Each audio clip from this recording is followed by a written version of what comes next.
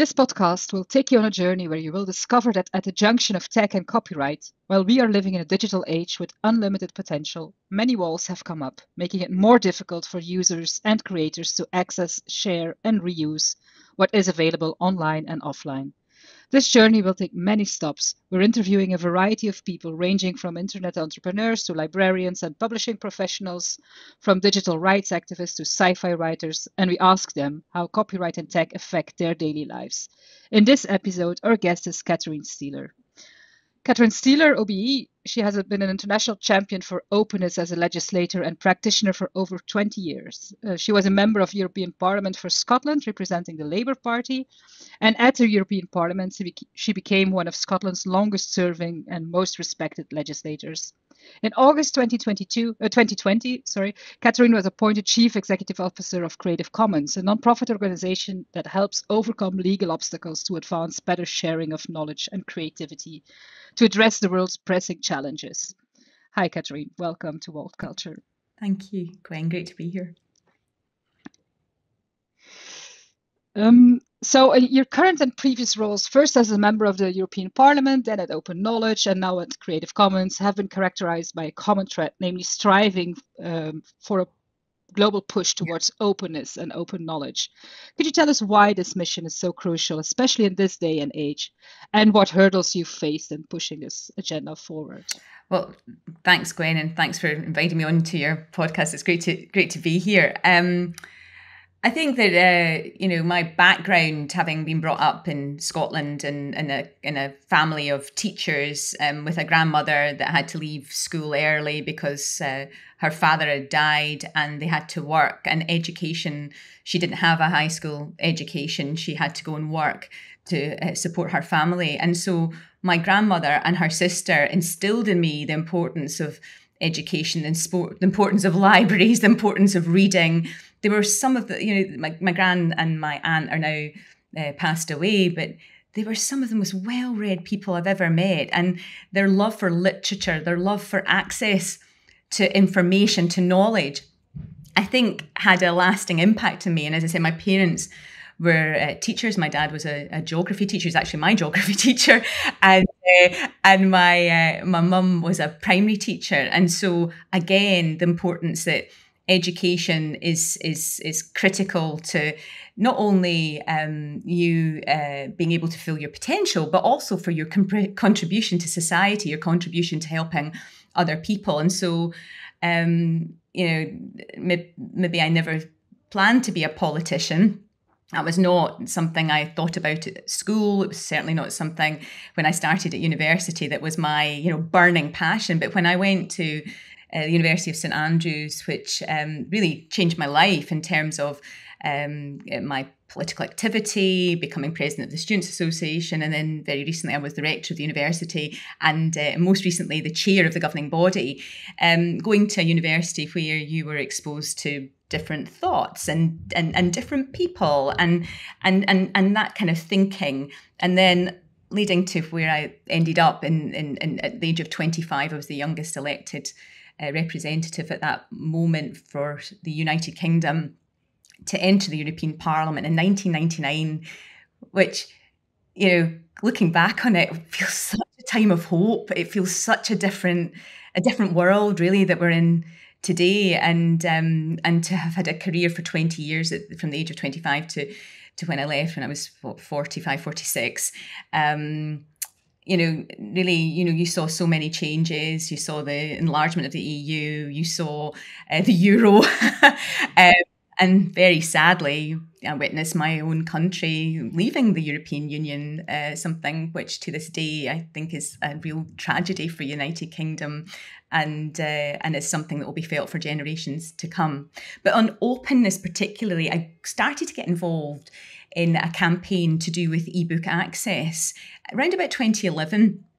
And it came about because I realised in Scotland that, ebooks were libraries were starting to lend ebooks, but some libraries were able to do it really effectively and others were not. And you're kind of like, well, what's going on? And it turned out, of all the local authorities in Scotland, the one local authority that was just excelling at this was a local authority called West Dunbartonshire. Now, it'll come as no surprise to you that the person that was running the kind of ebook access campaign as the kind of key librarian had come from a computer science background and saw the importance of this.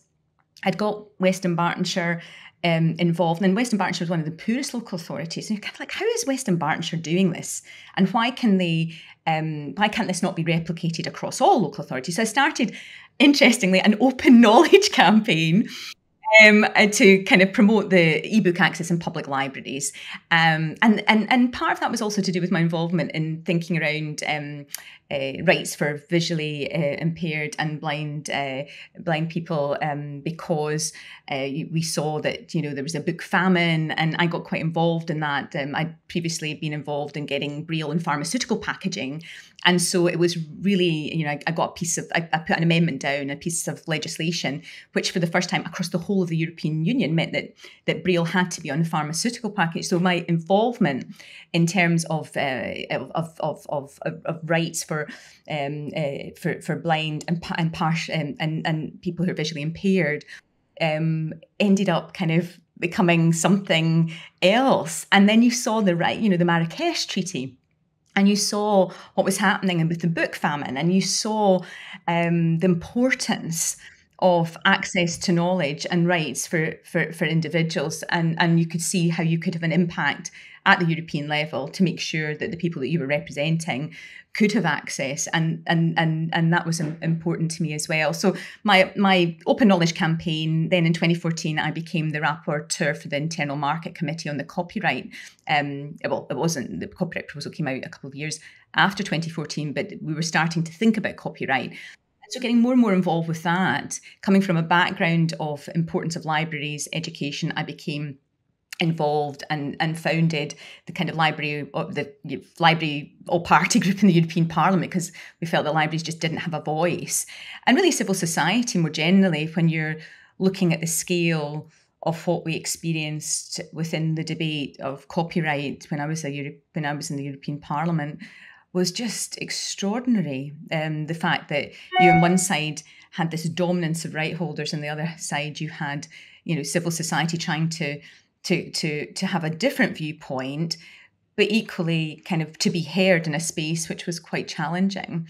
And so, fast forward to 2019, where I left the European Parliament, went to work for the Open Knowledge Foundation, and then found myself in August 2020, having the privilege and honour of running what I see as an incredible organisation which is celebrating 20 years as Creative Commons, and what it's done to really transform how we see copyright and how we do copyright, from an all rights reserved copyright to a some rights reserved copyright. And that is so, just the change that has made in terms of doing things differently.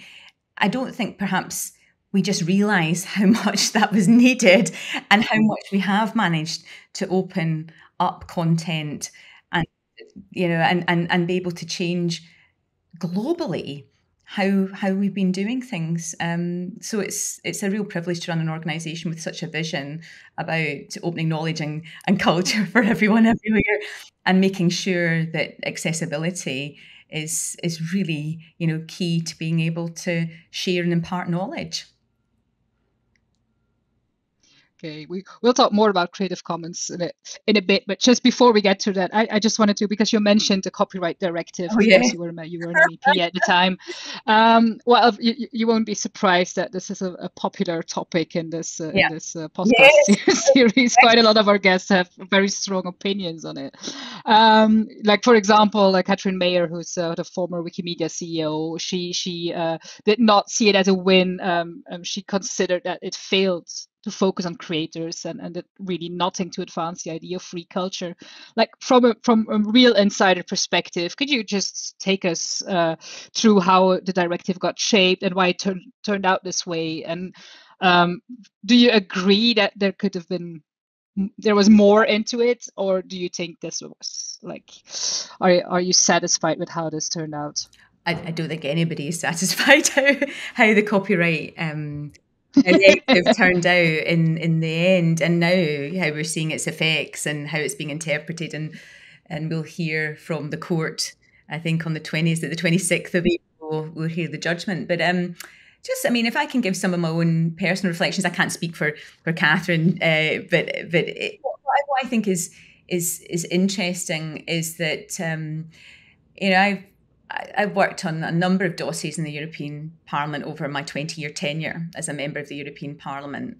And one of my first early experiences was working against the tobacco industry, and fighting that industry to be able to get it was graphic pictures and cigarette packets. And anyway, we got that through.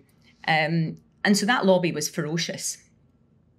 Thinking about 2014 and when I left in 2019 and looking at the kind of lobbying that was going on, not giving civil society's perspective, but from purely rights holders, they've got the right to lobby, but I have never seen anything quite like this. And either you were with them or you were the complete enemy. There was just no in between. And we all know that it's the in between where you can make a difference and where it is really important. And so for those of us that wanted to see a progressive copyright, which I would say is, I'm one of those people, I wouldn't be running Creative Commons today if I wasn't, we were outnumbered. But one reflection I want to make to the community that we're talking to today is that, we can't just say that, that our opposition was ferocious and it's because of that this. We also have to look at ourselves and think a little bit about how we can work more closely together as an open movement, having common goals that we all agree upon when we are facing such a ferocious lobby of the other side of the argument. And thinking now, I think that cooperation from those of us who are open advocates, those of us who believe in this world, believe that the public domain is truly the public domain and should be shared and enabled and accessible, that I do think that we need to work harder together. And I do think that we need to be able to have more common approaches when we're addressing policymakers, because we can talk to ourselves and be very comfortable with that. But actually, if we are going to really radically reform copyright rules and policies, we have to work much more collectively together to have our voice heard. And it's something which, having been on the other side and now on the side of running an organisation with limited resources, and trying to work with others who also have limited resources, how can we do that better? And how can we collectively work more closely together to be effective? Because over the past 20 years, Creative Commons was created to address a failed copyright system. And we thought in the past, we thought that the copyright reform would come. Well, it didn't come. And what we see time and time again is copyright becoming more regressive. You just see this with the New Zealand, or was it the Australian UK trade agreement, or I think it was in New Zealand, 20 years more, kind of for author. Where did that 20 years come from? Why are we adding more restriction rather than creating more freedom? And we saw with Canada, was it this beginning of the end of last week, wasn't it? Again, more restriction on how are we not being able to talk about those issues in a way which we can be effective in ensuring that the public domain is protected, enhanced, supported, promoted. So there's something I'm just trying to think, how can we be more effective together? And I think that's our challenge. We can talk about the opposition, and they're very effective at working together and being able to have common lines and being able to lobby very effectively. And we need to be able to do some of that in order that our voice is heard. Because if we are not there at the table and our voice is not heard, and if we're not including policymakers in some of that debate, how are we ever going to influence the people who are actually making the law, which then will become what we will have to live with? So I do have some reflections, still grappling. still kind of looking at what we created in terms of the e-copyright and think of what a missed opportunity that was, but also thinking about how quickly things change. I mean, when we were talking about text and data mining, we didn't really talk about artificial intelligence in the way today you would be much more talking about in that kind of debate and context. And how do you future-proof? How do we make sure that the legislation is fit for purpose is a challenge, but we need to engage with policy makers in order to influence. And I think we've got still a big job of work to do as an open movement to convince and influence.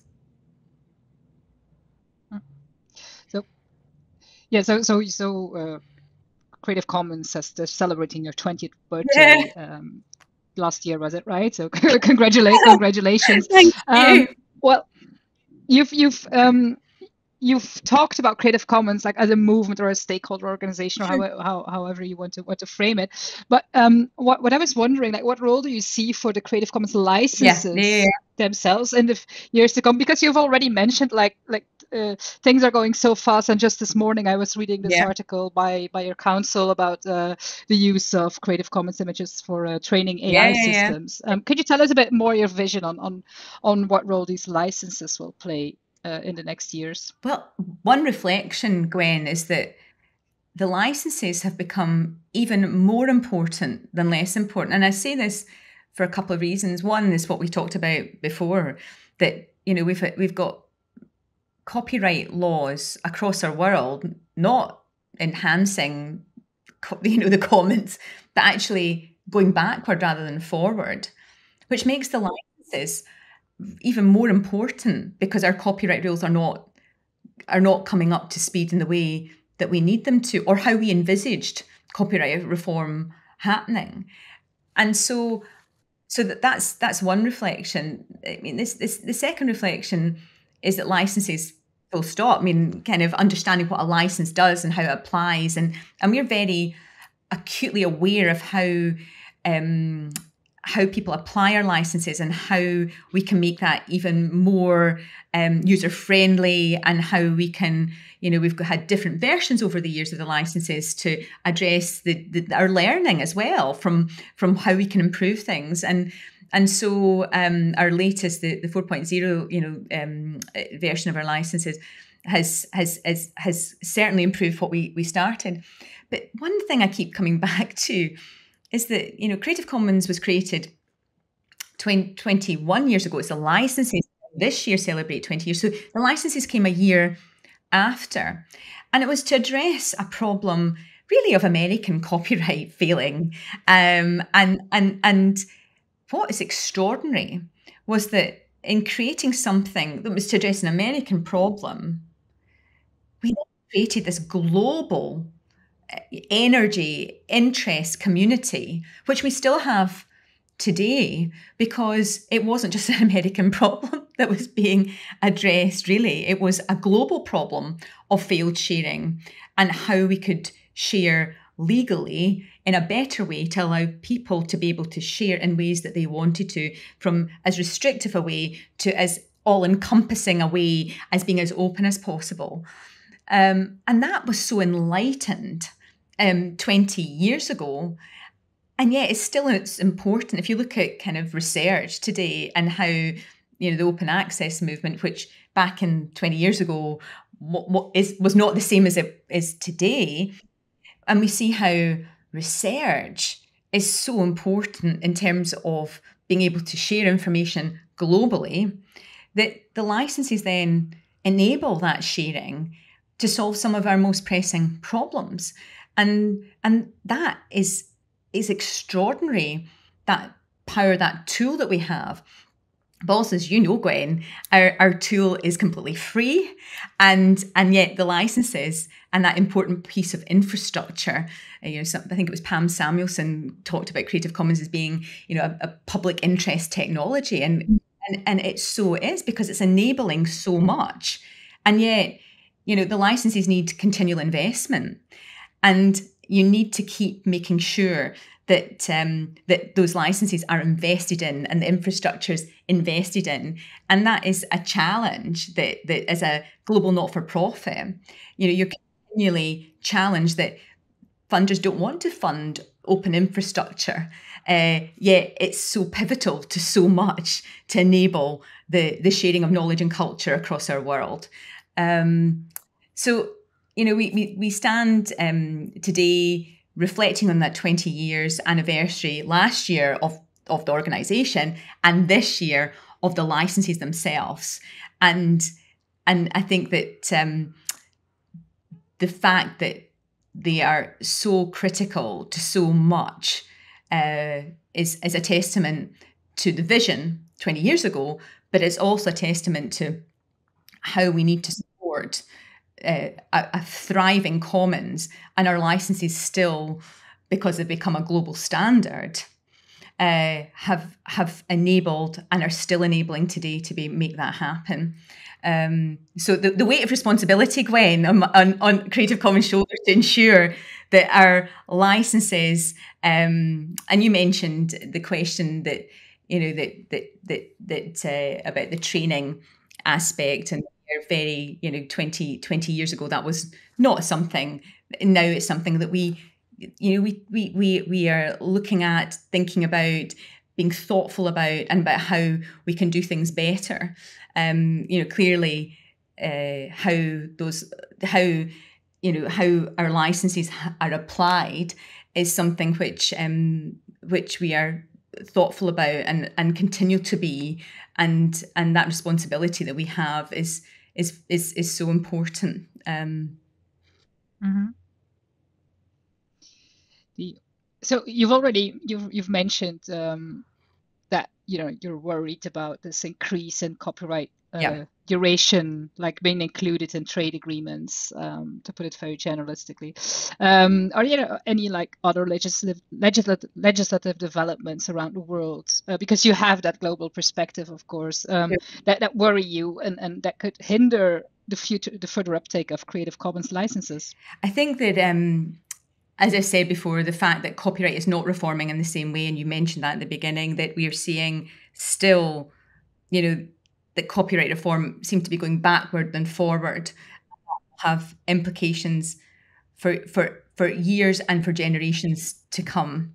I think that the question around artificial intelligence is an interesting one, and I think that the work that's happening at the European level just now, the roadmap draft, that the AI has enormous technological potential, but also has real challenges, is something where we've started to think a little bit about how we can be more influencing.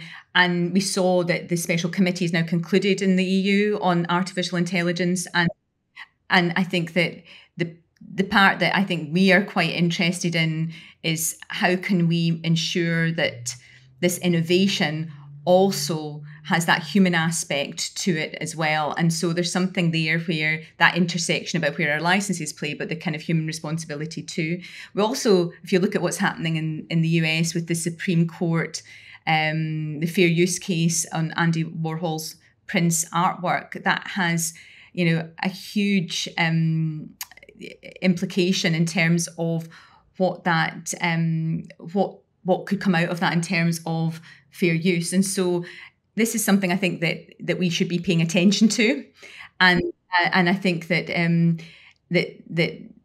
particularly for access in museums who may be displaying this work and who may find that the ruling could go get. So there's something about public access to works, which is in a physical sense, not a virtual sense, that has implications with that. And then I think we're keeping a close look at what's happening with data rules in the EU, because of the global implication that could have across the world in terms of rules and rule setting.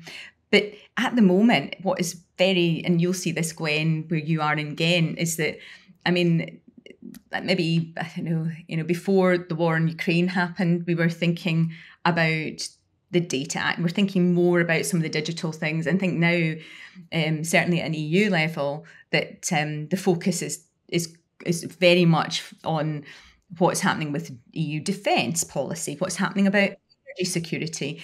And so I think some of the issues which matter to us are going to be, again, more challenging to be heard because of the political context that we're existing in. And, we're all horrified with what's happening in Ukraine. And it's just, as a reminder of why the EU exists and why peace is so important. But I think that the implications of the war in Ukraine, both in the EU and the world, is something that will be emerging, and we are going to have to live with and work with in years and years to come. Yeah, it's definitely going to be a challenge. Just like international politics, I would like to step away for a moment from the strictly copyright business. And, I would like to. I know. I would like to hear. Sorry. No, I was just going to say, the challenges we have in being heard in more normal times. The challenges we face now to be heard, where some of the debates that are happening, we can be heard on some things. And for example, the misinformation, disinformation debates, which are certainly being more talked about both in the EU and the US, is something where, our open journalism work that we've just conducted really shows and illustrates the importance of how we can share content to allow to dispel some of the lies that's told. And so I think the open journalism work that Jen and our team has recently conducted, and which we've recently published, is plays to kind of why openness and why bringing something into debate where our relevance is very strongly felt is a different way of working, but it's also a way where we can talk about some of the issues of the day and be heard and show what we're doing. I think that's, again, impactful to illustrate the importance of our work. Yeah, of course. So what I wanted to ask you about is, because I know a lot of local Creative Commons. I know from my time at Creative Yes. Commons, a lot of local teams are working on open business Yeah. models and around open innovation. And I was just wondering if you could briefly, just for the sake for our listeners, to explain the role Creative Commons can play, and of course the licensing can play in open business models, and maybe just briefly just explain also what's the difference between a regular business model and an open business model. So I think that from our perspective is that we see the value through openly sharing content works in terms of no knowledge is built alone, that knowledge is built on other knowledge and creativity is built on other creativity. And so the importance of that, and sorry, my son's just come in and opened the door there. There you go. It's a busy household. But the difference that we have is that our tools enable creators to be where they want to be. It's an enabler to allow that sharing to create perhaps other works, but also to be able to get your works out in a space and place where you have also power over how that is used and reused in the way that you want it to be. That didn't exist really 20 years ago in the way that we've enabled it to exist today. And it's just it's an alternative way to do things. And that alternative way of doing things seems to be becoming even more important 20 years on than perhaps even envisaged at that moment where the organization was created and the licenses were created a year later. And then, things have developed over that space and time.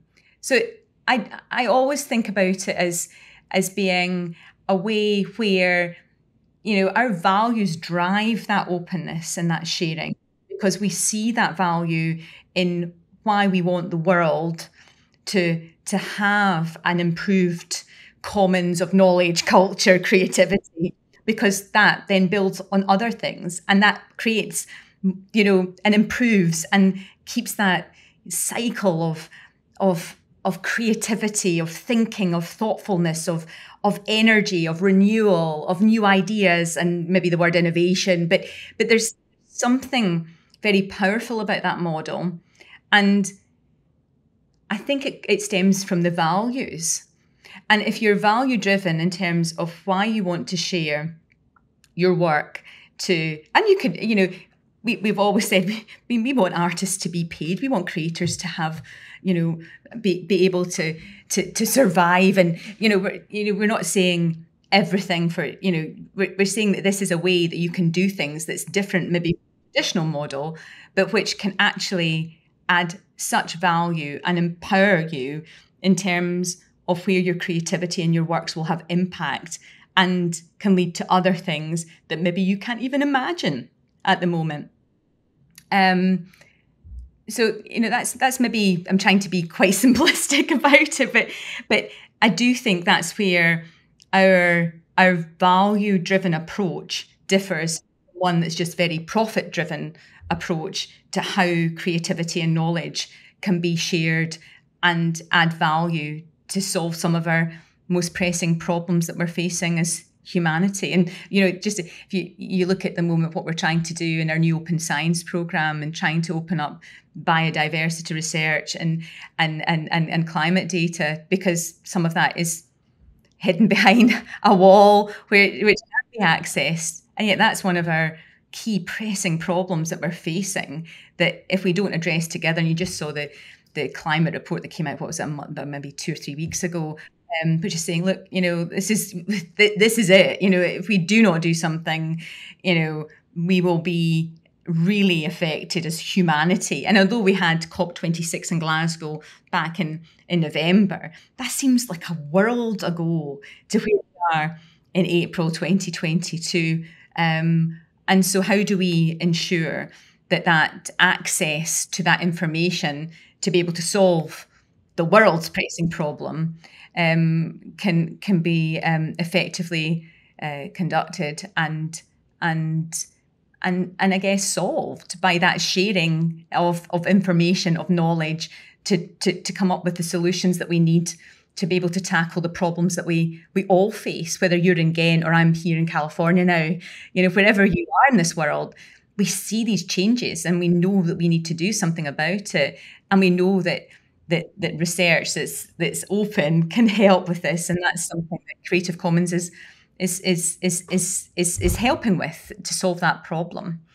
So, we continue to, as you know, through our open GLAM work that we are doing, that Brigitte and Camille and my team are leading on, that we see how opening knowledge in galleries, libraries, archives and museums, and also the preservation of knowledge, something that I, linking to climate change, I hadn't kind of really thought about in any depth. But, climate change has a huge impact on archiving our historical information, which, is concerning, that we could lose our knowledge because of climate. And making those connections is something which I'm always interested in, and trying to think about ways that we can make that live in different debates and spaces. Who would have thought that GLAM debate could really have a climate aspect? Well, it can. And there's the interconnections, and there's, again, the sharing of knowledge and culture to be able to solve our pressing problems together. So I think that there's so much value that Creative Commons has, because it is a value of sharing. And what we're trying to do in terms of our new strategy, in terms of better sharing, is how can we do that better? What can we do to enable that goes from the past 20 years to the next 20 years? And our thinking and thoughtfulness around that is going to be where we make the change in the next 20 years. Okay, thank you for those insights. I'm going to ask you 2 questions that I ask every interview. I'm very curious about hear your. I'm a bit worried. Your thoughts. No. It's. I think the first one you already addressed partly. I think in the first question. So because this interview it appears on a blog. It's called World Culture. Yeah. And what I want to know from you is, can you recall like that particular moment where you hit that wall and thought like there's something wrong here? Well, when you've been on the progressive side of copyright reform as a parliamentarian, you hit a number of those walls, including, are they actually going to vote on what you've actually proposed, and all of those things. But I think when I started at Creative Commons, clearly, the story of unfairness was, what was happening to the Internet Archive when they announced their national emergency library in response to the massive, waitlist to borrow e-books, and then a group of publishers filed a lawsuit against the Internet Archive, which, is just, that is so unfair. And I know that there's a lawsuit that's happening, but how can, during a pandemic, we're trying to give people access, could publishers then take something? I find that really extraordinary, and goes against everything that I believe in terms of to try and open up information and content in what was a complete crisis that we were facing, when everything locked down, where kids couldn't go to a physical library, where people couldn't even leave their homes. And somebody once said about the Internet Archive that in other countries it would be a publicly financed organization that's holding on. And it's an organization that's doing tremendous good in the world, and I think that for me the unfairness, or that wall, is when you're trying to do the right thing to promote openness and sharing of knowledge and sharing of content and culture for us all, that what's happening to them is to me is very wrong. But you asked me basing walls personally.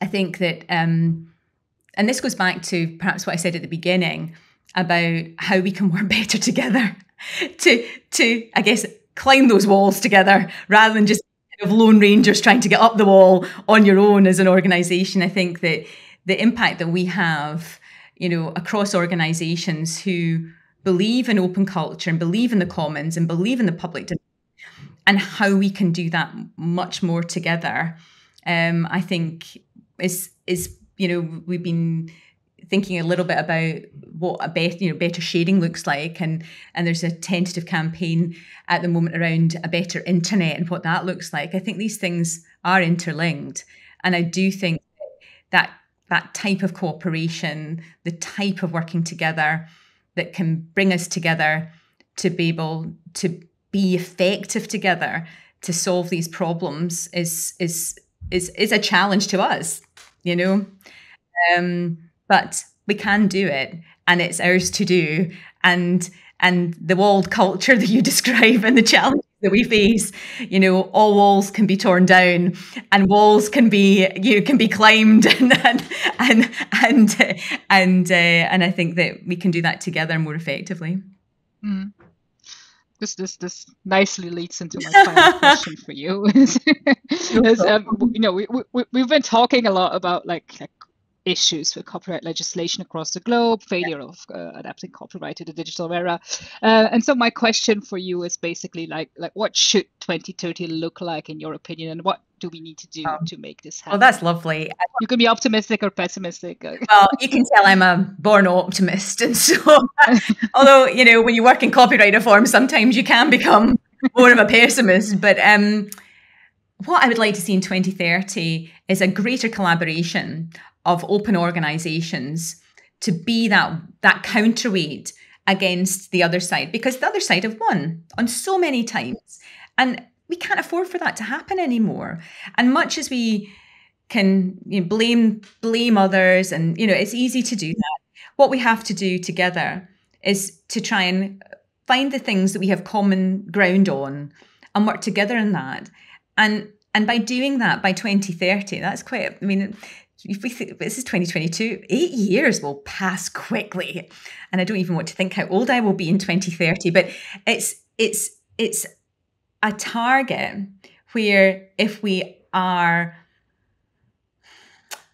really persistent, if we're really really want to do this, which I think we do, because we can't go on the way we're going on to see copyright kept, the other side of this argument winning, where we have got good arguments, a good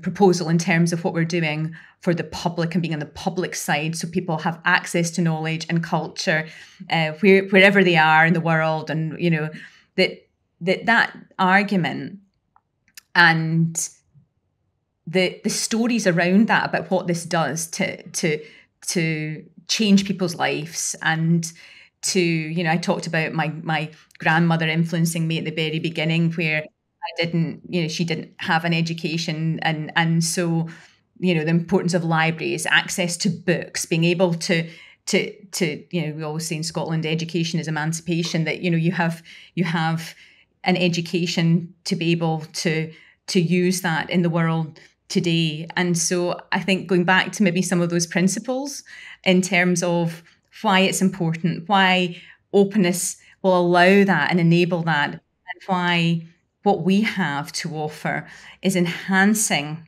information, knowledge, culture, creativity, and that by doing what we do, we can ensure that that we have I don't want to use the word empowerment, but we have the skills, the tools, the ability to help each other face the world of today, not the world of this moment, but the world of 2030. But I think we need, as I've said throughout this podcast, to work together more effectively as an open movement to face the challenges that we face.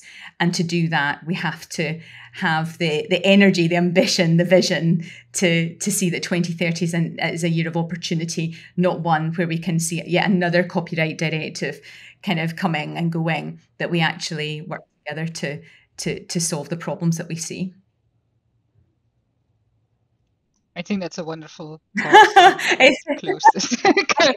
I'm sitting with my fingers and toes crossed, but it's a challenge, right, Gwen? We can't just sit back and let this happen again. We've got to.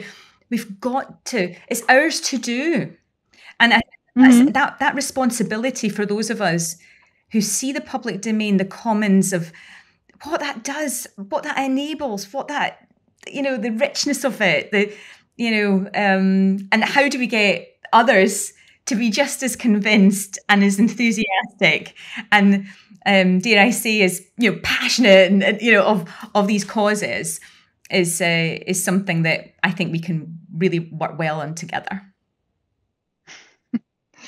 That's a hopeful thought. Yes, it is. Keep that to take away from this. Catherine, thank you very much for this conversation. It was a very interesting talk. Thank you, Gwen. And thank you for all that you do. I just want to say that what you're doing with World Culture it beautifully highlights the challenges that we face, and you do it with such grace and also just energy and thoughtfulness, and so thank you for all that you do. We really, all of us, appreciate all the work that you're doing.